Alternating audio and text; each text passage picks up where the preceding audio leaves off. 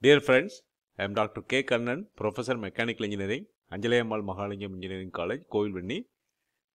I am happy to meet you again in the video lecture in the subject thermodynamics in Tamil. This is lecture number 2.3 in the chapter 2, first law of thermodynamics, application of steady flow energy equation. So the content here, application of steady flow energy equation. இதுக்கு முந்தின லெக்சர்ல steady flow energy equation derive பண்ணோம். From the energy conservation principle, steady flow energy equation derive பண்ணோம். இப்போ steady flow energy equation apply பண்ணுவோம். Engineering devicesக்கு we apply to the steady flow energy equation. Learning outcome to the lecture. At the end of the lecture, apply the steady flow energy equation. Student will be able to apply steady flow energy equation to nozzle, turbine, heat exchanger and throttling device. First, nozzle. Nozzle and diffuser. ரெண்டும் ஒரே மாதிரியான device. இது இந்த device பாருங்க, this is nozzle. இந்த device பாருங்க, this is diffuser. ரெண்டுமே அப்படியே opposite. Nozzle inlet velocity is V1, outlet velocity is V2. The area, inlet area, outlet area. Inlet area is decreasing. கொஞ்சம் கொஞ்சமாக என்னது ஏரியா வந்து குறைஞ்சிட்டு போகுது. in the direction of the flow. இந்த flow directionல ஏரியா குறையுது. இதுக்கு பேர் nozzle. Diffuser அப்படியே opposite. Inlet velocity V1, outlet velocity V2.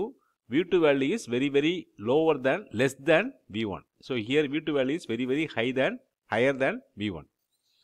Diffuser area என்னது இன்க்ரீஸ் ஆகுது. அப்போ டிஃப்யூசரோட டியூட்டியும் நாசலோட டியூட்டியும் அப்படியே ஆப்போசிட். நாசில் என்ன பண்ணுமோ அப்படியே ஆப்போசிட்டை டிஃப்யூசர் பண்ணும்.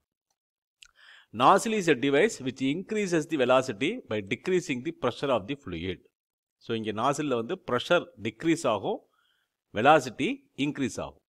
Diffuser is a device which increases the pressure by decreasing the velocity of the fluid. So இது opposite. Velocity decrease ஆகும், pressure increase ஆகும். So nozzle velocity increases, diffuser pressure increases. இப்போ இதுக்கு எப்படி steady flow energy equation apply பண்றது? The general equation gz1 plus 1 by 2 v1 square plus h1 plus q equal to gz2 plus 1 by 2 v2 square plus h2 plus w. இது எல்லா டேர்மே வந்து it is not applicable. First we assumption nozzle is insulated. So nozzle is insulated சொன்னாக்கா there is no heat transfer. Adiabatic nozzle. The nozzle becomes adiabatic nozzle. So heat transfer equal to 0. இந்த டிவைஸில் வந்து fluid flow ஆகும்போது there is no work done. There is only change in the property. Velocity, pressure decrease, velocity increase. Here velocity decrease, pressure increase. So property தான் change ஆகுது. So work done equal to 0. W equal to 0. Inlet and the outlet are small level, same level. Inlet and the outlet are same level. That is horizontal nozzle. Nozzle is horizontal. So Z1 equal to Z2. So மூணு condition. Q equal to 0. W equal to 0, Z1 equal to Z2. Apply. Z1 equal to Z2, Q equal to 0, W equal to 0. இது எல்லாத்தையும் delete பண்ணோம்னாக்கா we will get 1 by 2 V1 square plus H1 equal to 1 by 2 V2 square by plus H2. நமக்கு velocity of the fluid at the outlet வேணும். V2 equal to square root of V1 square plus 2 into H1 minus H2. இதான் வந்து இந்த equations rearrange பண்ணோம்னாக்கா இந்த மாதிரி equation கிடைக்கும்.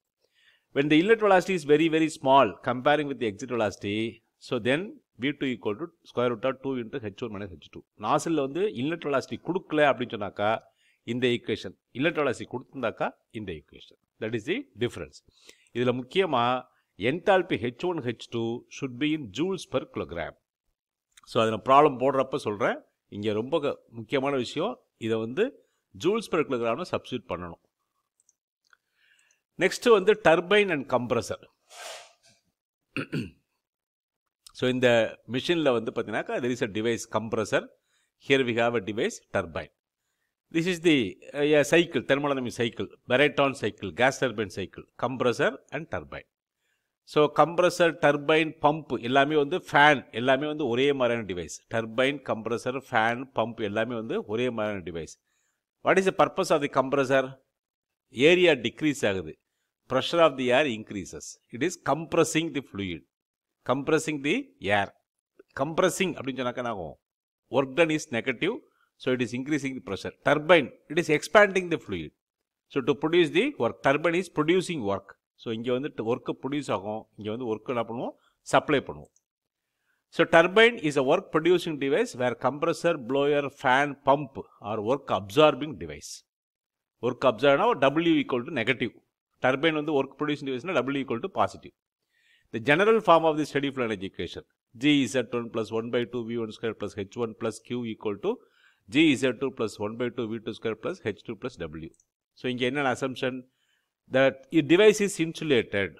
All the devices are insulated. So Q equal to 0. No change in the potential energy. Z1 equal to Z2. No change in the kinetic energy. V1 equal to V2. இந்த assumption வந்து it is general assumption. Suppose ப்ராப்ளத்தில் வந்து Z value கொடுத்துருக்காங்க, Q value கொடுத்துருக்காங்க, V value கொடுத்துருக்காங்கன்னு சொன்னாக்கா அந்த value use பண்ணணும். இந்த ஈக்குவேஷன் டைரெக்டாக யூஸ் பண்ணணும். அப்படி கொடுக்கலன்னு சொன்னாக்கா we can drop, we can neglect the equation. So for turbine, compressor or pump, the steady flow energy equation simplified as H1 equal to H2 plus W. So W equal to H1 minus H2. Work done equal to enthalpy difference. So power equal to M into H1 minus H2. இப்போ டர்பைனுக்கு வந்து W will be positive. Pump கம்ப்ரஸருக்கு ஃபேனுக்குலாம் வந்து W will be negative because work absorbing device. Next device is throttling device. What is throttling device? So இது வந்து நம்ம வீட்டில் நார்மலாக வந்து பைப்லைனில் வந்து ஒரு வேல்வ் இருக்கும் இல்லையா, அந்த வேல்வ் தான் வந்து throttling device. So gate valve இல்லை tap, it is also a throttling device. So a gas is flowing through a pipeline, so there is a valve. So the valve is called as throttling valve. When the fluid is flow through a partially opened valve, the flow is said to be throttled. So valve open பண்ணோம்னாக்கா partial opening இருந்துச்சுனாக்கா it is called as throttling. General form of the steady flow energy equation, G Z1 plus 1 by 2 V1 square plus H1 plus Q equal to G Z2 plus 1 by 2 V2 square plus H2 plus W. The assumption, the device is insulated. Throttling device is insulated. Q equal to 0. There is no work done. There is only change in the property. There is no work done. W equal to 0. Change in potential energy, kinetic energy are very small and ignored. So finally, for throttling device, H1 equal to H2. Dropping every term. Z1 equal to Z2, Q equal to 0, V1 equal to V2, W equal to 0. Finally, H1 equal to H2. So, நீங்கள் என்ன ஞாபகம் வச்சுனாக்கா, for throttling device, enthalpy is constant. H1 equal to H2. இதை ஞாபகம் வச்சுதா போதும். But normally, problem வந்து இதில் வராது. Problem வந்து pump, turbine, compressor, fan, pump, nozzle. இதில் தான் problem வரும். Throttling deviceல problem வராது. Next, heat exchanger. So, heat exchanger. So, heat exchanger என்ன? Heat exchanger. Exchanging heat from one fluid to another fluid. Heat exchanger is a device exchange heat from the hot fluid to the cold fluid. The general form of the equation, இது நமக்கு தெரியும், G Z1 plus 1 by 2 V1 square plus H1 plus Q equal to G Z2 plus 1 by 2 V2 square plus H2 plus W. So, இப்போ heat exchangerக்கு வந்து general equation is the assumption Q equal to 0, W equal to 0, potential energy, kinetic energy are very small and ignored. Finally, the steady flow energy equation of heat exchanger, heat lost by the hot fluid is equal to heat gained by the cold fluid. So, MCPH, MHCPH, mass of the hot fluid, specific heat of the hot fluid, THI minus THO equal to MC, mass of the cold fluid, CPC, specific heat of the cold fluid in TCO minus TCI. So, in the equation, ஞாபகம் வச்சுக்கோங்க. இதில் வந்து problem வந்து very rare. So, problem solving, it is only in the nozzle, compressor, turbine, pump or fan. இதில் தான் வந்து problem solving இருக்கும்.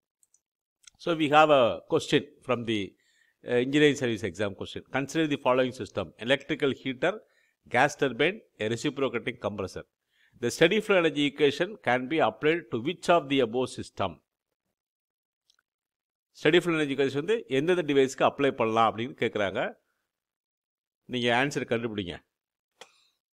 So, if you are able to answer option C 1, 2, 3, if you answer 1, 2, 3, all the 3 devices, we can apply the steady flow energy equation, then you are correct. So, we stop here. Thank you for watching. Please post your comments on the comments box. You can contact me for any clarification on the subject. We'll meet again in the next lecture to solve problem in the steady flow energy equation. Until then, bye.